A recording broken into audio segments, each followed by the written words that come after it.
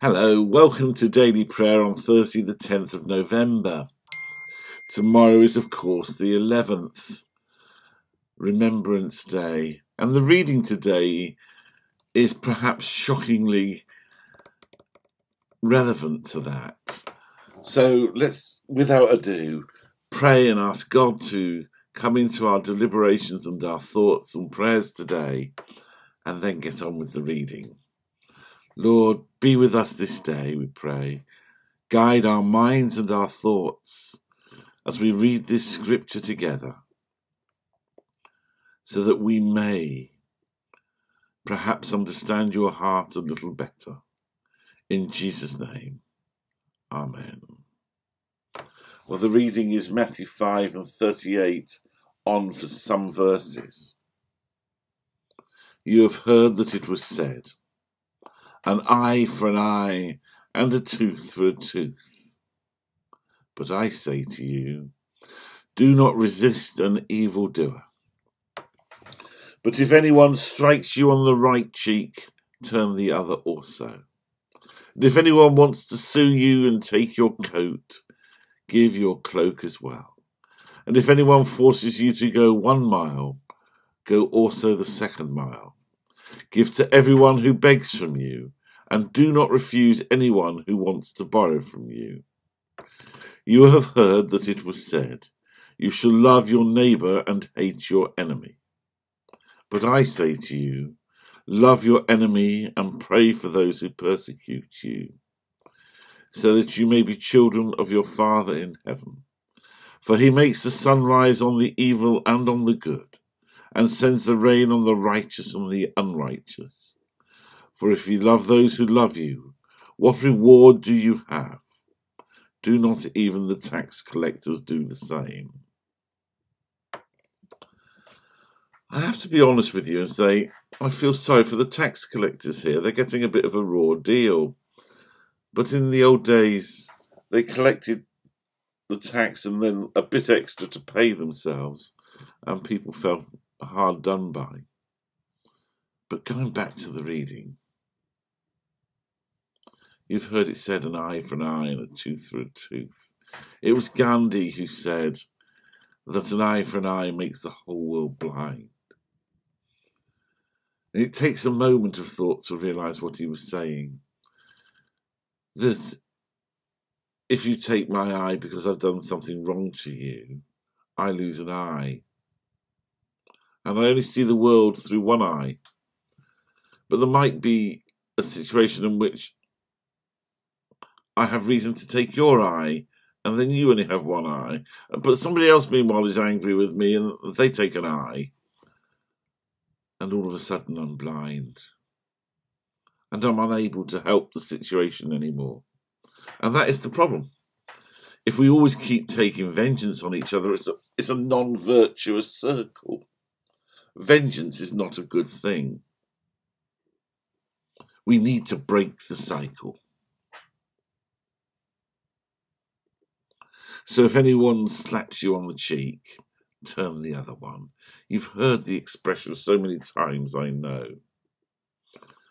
My grandfather, who was a soldier for most of his life, would have said, it's okay, Paul, you only have 2 cheeks. But Grandad was missing the point. If you get caught up in the cycle that you have to take vengeance, then it's not going to work. I've also heard it said that vengeance is a dish best served cold, well thought out, planned and executed with precision. And I think in truth,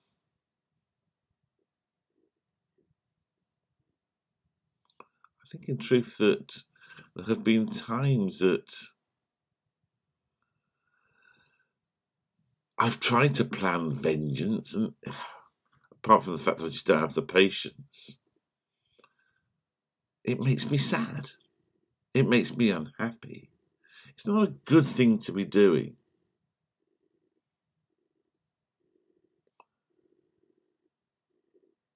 As time has gone on, I found that hating my enemy, not that I have many, but hating my enemy doesn't necessarily harm them, but does an awful lot of harm to me as well. Makes me tight and anxious.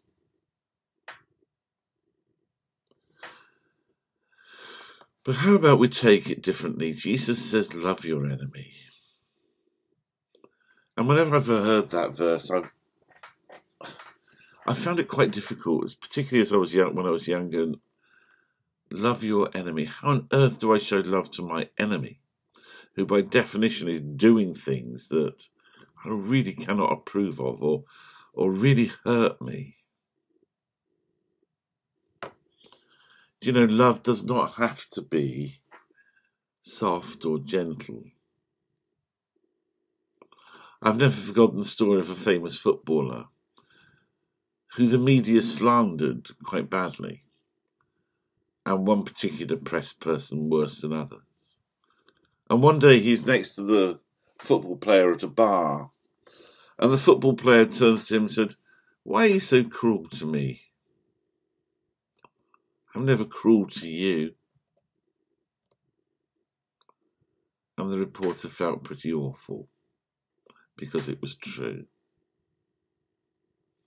For the footballer, I don't imagine that was easy to say, because it showed that he was being hurt. It showed that he was being upset. So I don't think loving our enemies is always easy, because what he actually did was show great respect to the man, to the reporter, and trust. The reporter came away from it and changed his approach. Now, I don't know if that would happen to all of us. And I hope not all of us have people that say bad things about us.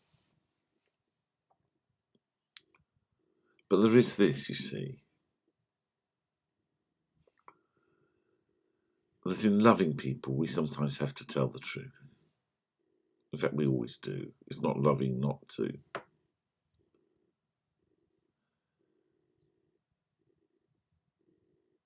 It makes our life better. And it goes on in the reading, you know, that God sends the sun on the righteous and the unrighteous. How often we hear that misquoted. God sends the sun on the righteous. It says he sends it on the righteous and the unrighteous. God has no favourites. Perhaps we shouldn't have favourites. Perhaps we should treat all people as equals. There's a tough one for the day.